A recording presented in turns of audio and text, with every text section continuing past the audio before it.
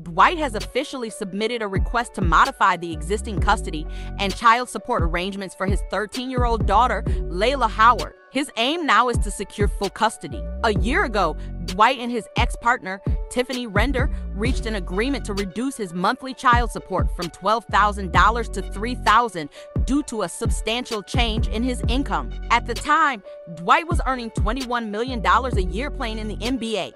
But now, playing basketball overseas, his income has diminished to less than $1 million.